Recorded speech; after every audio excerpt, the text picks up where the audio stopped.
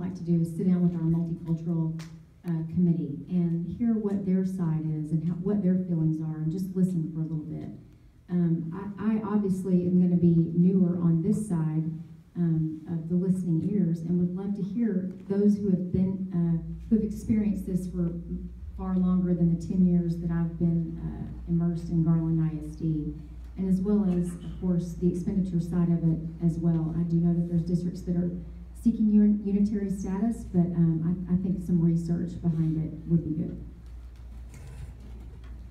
At the meeting, if you notice, there was a lengthy discussion in terms of that figure started out much higher than what we brought it down to. It started out with 600, and then we had a modification and brought it down to 300.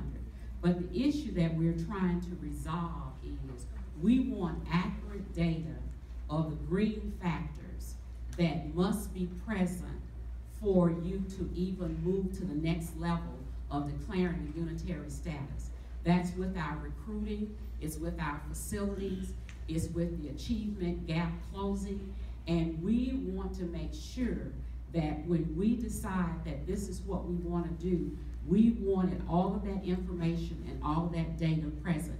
So when we go out and approach the NAACP, who brought the lawsuit, that they will not come back and say, you have not satisfied all of this. We need to make it a priority, and if we make it a priority, then we can eliminate the long span of time, and we could possibly reduce that $150,000.